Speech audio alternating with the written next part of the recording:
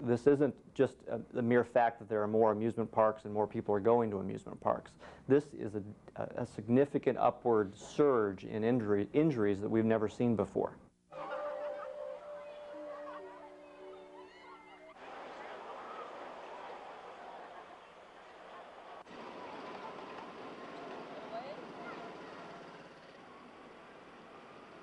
It still is proof that we are about the safest thing that people can do out there. Those numbers suggest that 99.99% of the people who go to our parks go without ever experiencing any kind of an injury.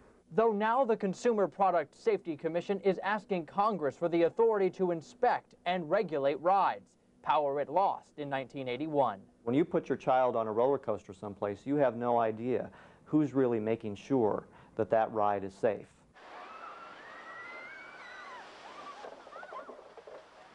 Best evidence that that's effective is again in the numbers that show that there's nobody coming remotely close to us in terms of providing people with safe experiences.